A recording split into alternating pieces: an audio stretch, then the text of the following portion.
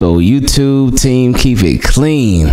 It's time for some post-game thoughts from that Ravens Commanders preseason game that felt like a regular season game because there was a lot of animosity in there.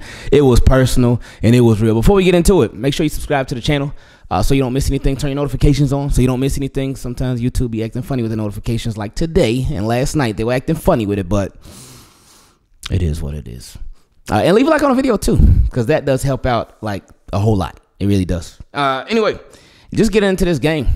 Starting with of course, the Commanders won 29-28. They kicked that last second field goal, and boy, they was celebrating like crazy. I wasn't mad at them. I wasn't mad at them because you know that saying when two teams will go up against each other and the fans of both teams, they talk trash and whatnot, but it seems like the game is a lot bigger for one team than another, and they'll say, oh, that was your Super Bowl.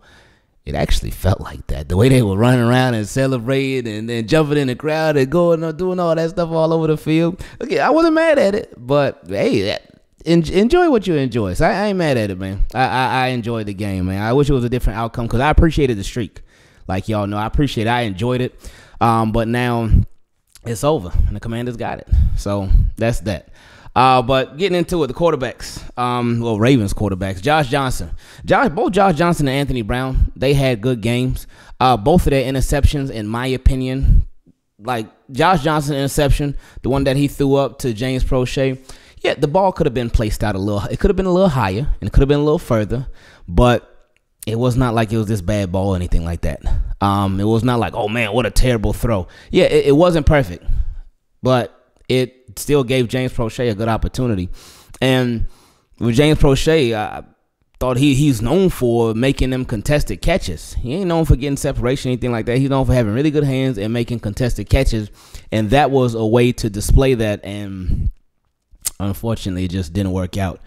And with James Prochet, we're going to talk about him a little bit later. But it's been crazy. It's just like, it's really crazy how with James Prochet, 2 preseason games, the ball coming his way, and 2 big turnovers, and crazy stuff too. Like the fumble wasn't so crazy, but that interception in the Commanders game was crazy, man. And again, it's just not looking good for James Prochet. But we'll talk about him later on another time. But yeah, Josh Johnson, besides that, he had a good game, threw the touchdown pass to Zay Flowers, and we're gonna talk about that a little bit too. But yeah, Josh Johnson, he did his thing, man. And while Tyler Huntley was out, both quarterbacks, they look good and they look solid in Tyler Huntley's absence. Because of course he's dealing with that hamstring injury, so I think he'll be back this week. That's just my opinion. I don't know nothing. Y'all know I'm an NFL outsider, no sources, no plugs, none of that. So that's just what I think. I think he'll be back this week. But we'll see when we see. But yeah, he threw touchdowns to Tylan Wallace and Zay Flowers. Nice touchdowns, too. The one that he threw to Zay, it was mostly Zay doing all the work. Then the one to Tylan Wallace, sort of that back shoulder throw. And another back shoulder touchdown for the catch for Tylan Wallace. Oh, hold up. No. Was that a back shoulder? No, because Tylan Wallace ran to the end zone, and then he turned around. So I guess kind of, sort of, but either way, whatever it was a beautiful touchdown. I initially thought it was incomplete. I was like, oh, that ain't no catch. But then they reviewed it, and everybody in the stream was like, oh, no, it's confirmed. So I guess with Tylan Wallace, he caught the ball, and then he went down to the ground, and then got knocked out after. But I guess they were like, oh, you know what, he caught the ball, and he went down to the ground, touchdown. I didn't think he had full control, but, hey, I wasn't complaining. So I was like, hey, it's a touchdown. I ain't going to fight you. Give it to Tylan Wallace. And I really do think Tylan Wallace, he locked up that 6th wide receiver spot. It's his. It was his already last week. This week made it his even more. So I mean, yeah, that's a wrap for that. Cause I don't really think there's anything that anybody could do to take it from him. But again, we talk about that another video. But yeah, the quarterbacks, they did their thing. Anthony Brown, when he came in, I know a lot of Ravens fans were scared. A lot of Ravens fans were like, oh, don't throw the game away. And again, the interception that he threw was the Hail Mary. So I can't count that as anything. But yeah, he threw them 2 touchdowns, and them 2 like touchdowns where you gotta believe, especially the second one that he threw to Vokalek. I gotta make sure I say his name the right way. But yeah, he threw it in traffic, and he made a good decision, and it paid off, man. He trusted him. He trusted his tight end. So that was good. Now, looking at the running backs. Melvin Gordon, he looked better this week than he did last week. Last week he didn't look bad to me, but this week he looked better. I think there was one play where he bounced it to the outside, and it was a toss play to the right, and Falele, as big as he is, he missed as little as he is Emmanuel Forbes, and Emmanuel Forbes just played it perfectly. He played it perfectly, and he caught Melvin Gordon on that 3rd and 1 and stopped him in the backfield. But other than that, Melvin Gordon looked solid. Justice Hill, again, same stuff. Justice Hill looked good. He only had a couple carries, but he looked good with his carries. Keaton Mitchell, y'all already know what the deal is with Keaton Mitchell, and we were happy to hear that the injury that he got, just a shoulder stinger, so he should be back any day now. We'll see when he comes back. So that was nice, and we did not see Gus Edwards at all. So I was like, okay, well, all right, so that's that. And as far as Owen Wright I didn't even know he had 9 carries, but he got 9 carries for 10 yards, so not his best game. But with Owen Wright, I feel like the expectations are really low. We know that he's not going to make the roster. And again, that's no offense to him at all. But it's just J.K., Gus Edwards, Keaton Mitchell, Justice Hill, Melvin Gordon all in front of you. Like, he's not going to make the roster. So with Owen Wright, anything that he's doing right now, it's really just auditioning for practice squads for other teams and whatnot, even for their active roster. He's just trying to make it on with somebody. So we'll see how that ends up. As far as the receivers, tight ends, Charlie Kohler, he had 2 nice catches. Very nice catches. But something that I'm kind of confused about, there's been a lot of discourse on people thinking that Charlie Kohler might not make the roster. I just don't get that. I don't see where or how people see that. Like, that's been really weird to me to even hear about that. People are really debating on if Charlie Kohler will make the roster or not. I always felt like Charlie Kohler was a lock. Like, he was a lock. They drafted him right next to Isaiah Likely. Wasn't he drafted actually before Isaiah Likely? I think he was. So, like, how... That would be crazy to me if he didn't make the roster. But there's no way I see him getting cut, like, at all. I don't know where people see that at. Or maybe because Vokalek was making them plays and whatnot. And he made a really nice catch last week too. Josh Johnson threw him a beautiful ball, and it was a beautiful catch. But I don't think he's making the roster. Maybe practice squad, Vokalek, as far as I'm talking about right now, but not the active roster for him. So even with his nice plays and whatnot, I don't think he's making the active roster. So anyway, he had those nice catches. Zay Flowers just continues to show like, hey, he got it. And I was so glad. Like, Ravens, they get it. Because I was so glad. With Zay Flowers, he made them 2 catches. First one was nice. He made the guy miss. Second one was even better because it ended up being a touchdown. But with Zay Flowers, after he scored that touchdown, making all the people miss, and showing the speed, showing acceleration, showing how shifty he is, showing all of that good stuff, Ravens ain't playing no more. Ravens, you don't need to play him no more until week 1. He has nothing left to prove. He got nothing left to show. He got nothing left to do in the preseason. Don't play him at all anymore. You don't need to. No need. Just his preseason should be over. Thanks, Ravens. In advance. Don't play him no more. And it's literally no point. For real. There's no point.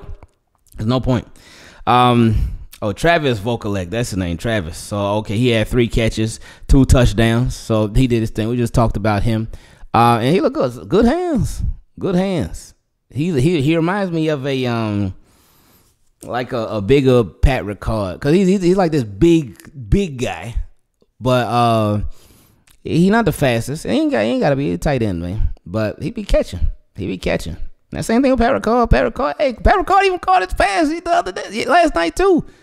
That little inside slam for the first down, I think, Pat Ricard caught it. And it's funny when he ran his little route. And then, Pat Ricard, like, that's fullback, that's defensive tackle, that's H-back, that's wide receiver. That's Mr. Do-It-All. That's offensive lineman, left guard, Pat Ricard. But anyway, he when he ran his route, one of the Commanders defenders tried to, like, brush up on him. He wasn't even fazed by it. He just kept running. Then another one tried to brush up on him. He wasn't even fazed by that. He just kept running. And then I think it was Josh Johnson threw the ball his way for the first down. Boom. And he got it. So Pat Ricard, man, he making sure, like, hey, I'm trying to stick around too.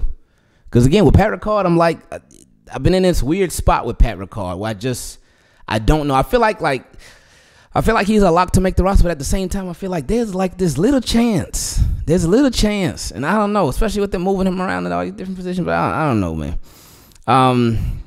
Justice Hill had a catch. Oh, okay. Yeah. It must have been like a dump off, and then he took it. The rest. Dante Demas Jr., he had a catch too, so it was nice to see him get involved. But again, we said it from jump when they signed him. It was going to be really, really, really, really tough for him to make the roster. Like really, really tough. And right now, I think Dante Demas Jr. is unfortunately on the outside looking in. Tylan Wallace's only catch of the night was his touchdown, again, solidifying his spot. James Prochet also had a catch. Tariq Black, he had a catch too. But yeah, again, with the receivers, it's Tylan Wallace's job, man. It's Tylan Wallace's job. Just nobody else has stood out. Nobody else. Well, there was Ryan, but I don't think we saw him last night. I don't remember seeing him at all last night. So, yeah, I just realized that. Yeah, I don't think we see. Did he like hurt or something like that? I don't know. Anyway, and yeah, that was it for offense and defense. Defense. Yikes. Defense was oh boy. Where do we start? It was rough. It was very, very rough. They struggled throughout, but at the same time, this was like second and third string players going up against the best of the best with the Commanders. They were going up against Terry McLaurin, going against Diami Brown, going against Curtis Samuel, going against Dotson. They were going against the best of the best. So for what it's worth, they held it down for the most part, but there was a lot of struggles. Brandon Stevens and Caillou Blue Kelly. Let's start with Brandon Stevens first. Brandon Stevens reminds me of, I was just telling my guy this earlier, he reminds me of Chuck Clark because it ain't like he's like out of position, like crazy out of position. He'll be right there, but I think he just, right now, his struggle is just to finish the play. It's just to finish and make the play on the receiver. I know he may still be in an adjustment period, still making that transition to corner and whatnot, still getting used to it because he's been bounced around quite a bit. But he's somebody that the Ravens really like. They really got high hopes for. And you could tell by how much they play him. And you saw this from last year too. Even from when he was first drafted, you saw it. They really, really like him a lot. But Brandon Stevens, it's just he'll continue to get better with more repetition and just being out there, just getting more opportunities. I'm still curious on how they're going to use him this year. With Caillou Blue Kelly, that was last night. Probably the most action I've seen him get. They were picking on him too. They were picking on the rookie. He did make a play toward the end of the game, but he's getting picked on like a lot. They will continue to go at him over and over and over and over and over. So he had a rough game. Then even had a play where he'll probably get fined for. And it probably could have been a penalty where the receiver like dropped it and then he came in after and like hit him in the head. So we'll see what happens with that. But yeah, he had overall a rough game. Who else? The pass rush wasn't really much of nothing. Rashawn Nichols, he had a couple of really nice plays. He helped with the forced fumble, and I think he was part of a sack too, I want to say. I don't completely remember. But defense, like last night, was all a blur because, yeah, it was rough. But again, not the starters. It wasn't the starters. We saw David Ojabo out there a little bit. We haven't really seen much from him, but we also haven't seen him that much. So I ain't tripping off of Ojabo. I know a lot of people have been tripping off of Ojabo, saying that he don't look good, saying that he get pushed around, saying this, that. I mean, we'll see. We'll see. I guess I got to hold out judgment or whatnot, or analysis or whatever till regular season, because I just feel like we haven't seen him out there too much. So we just got to wait it out when it comes to that. But yeah, man, Ravens defense, they were doing some bending but not breaking. But then they just started breaking. But again, they were going against starters. So I was happy that the Commanders put their starters out there, even though they did lose Terry McLaurin, unfortunately, and they said it could be turf toe, but they'll know the extent of it later on today. I mean, by the time you see this video, they will know the extent of it most likely. But with Terry McLaurin, that would be obviously a huge blow. One of the best receivers in the game, and obviously the best receiver on the Commanders. So yeah, and they did say before the game though, it was said that they were going to play their starters for a half. So I know a lot of people were like, oh man, they just playing them so they could beat the Ravens record and whatnot. And hey, that could have been a part of it. That could have been a little extra motivation to lead them out there. But yeah. Travis Jones, he had got some nice push on the interior of that defensive line. But Ravens, like, they struggled throughout as far as the pass rush. Again, backups versus starters. So, but even against some of the backups, they kind of struggled too. But again, it's just backup. It's just really hard to get a read for them because again, it was a lot of backups out there, a lot of depth guys out there, and not starters, not the guys who are gonna be out there like that. Come this season, the guys who are gonna be out there like that, they were all on the sideline. So again, I can't look too much into it because again, it was preseason, but it was fun. This was a fun game, and we only got one more left, and then after that, hey, it's real right there, man. It's real right there. So we'll see how this thing goes, man. But I love y'all, team. Keep it clean. I appreciate y'all. And hey, let's see how these Ravens do now. And I guess watching that last preseason ain't gonna be kind of weird, man. Because again, the streak is over. The streak is done. And I wonder if next week if the starters will play like a series or two, just to sort of like get into it, or if they just gonna be like, you know what, nah, starters ain't playing this game. They ain't playing this game. We'll just see y'all boys week 1. I would think the Ravens would lean more toward the latter, but you just never know with these guys. Anyway, I love y'all. I appreciate y'all so much. And on that note, we are out.